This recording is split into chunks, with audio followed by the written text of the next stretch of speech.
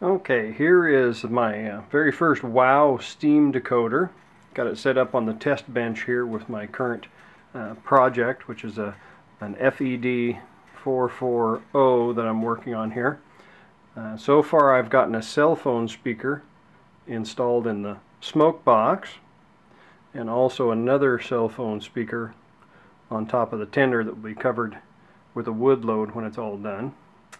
But right now I also have on the test bench here the from Lori McLean, the working bell. I have the motor and the working bell set up, and so we just wanted to test. This is the first test using the WOW steam decoder to drive the working bell.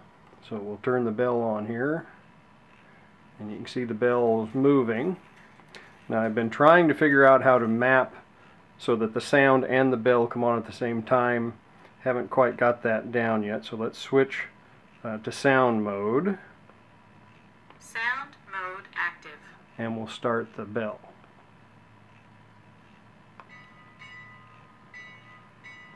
So once the programming is all correct and I can map those two together to where the bell turns on at the same time the sound does, I think we've got a winner here. So that in the past we had to use the FL4 decoder to make the bell work and had to have two decoders, but just had to try the WOW sound steam here to drive the bell.